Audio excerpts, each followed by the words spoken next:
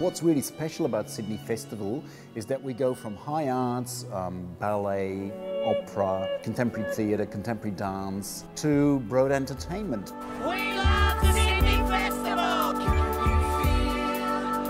Sydney Festival proudly wants to go into places that you've never seen before, and it gives us a perfect excuse to really celebrate Sydney in summer.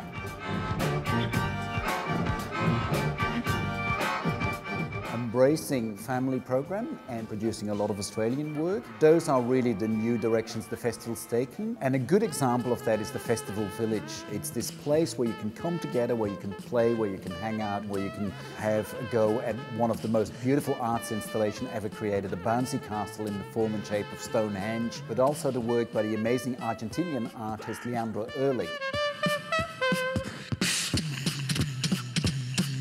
So there's a lot of family work across the whole festival. We're bringing amazing shows such as Othello the Remix, which is a hip-hop version of Othello, or Occam's Razor, a really beautiful aerial dance and circus performance. Both of them very much family pieces that you can take your teenage kids to.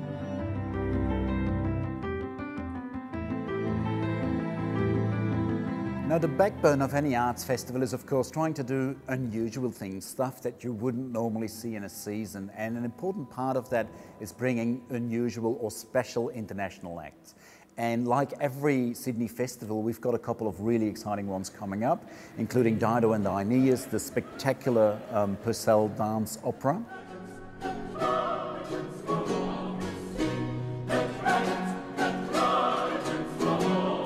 Or La Voix Humaine, the amazing theatre performance by Helena Rhine, based on a text and a film by Jean Cocteau from the 20s. And it's spine-chilling when you watch it. Dat is het allermoeilijkste. Ophangen. In het donker blijven. But we try and strive for a balance between those works and also upping the ante with local companies and giving them opportunities to do stuff that they wouldn't normally do in their season. For instance, what we're doing this year with the Serpent's Table, which is an idea that came from Griffin Theatre, where you investigate the actual cultural importance of food as a way of telling stories. You don't necessarily expect that in a theatre season, but you love a festival to bring those kind of things.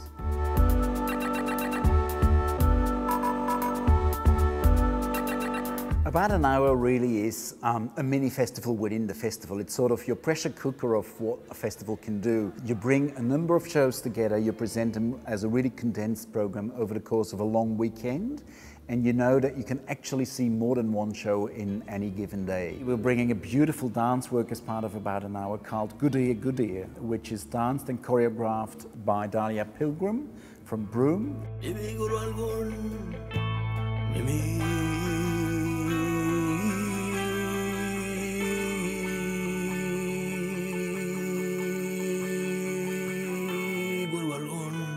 Indigenous work has really become a centerpiece of the festival, and we really try and embrace Aboriginal work, and we're bringing Black Diggers, the story of Indigenous soldiers in World War I. We've been tapping into what it means to be an Aboriginal man now and what it must have meant then when you were told you couldn't marry or couldn't earn money or couldn't own land or you couldn't travel from town to town. If these stories don't get out there, how will we actually be able to move forward? If we don't have this history, how can we have a future?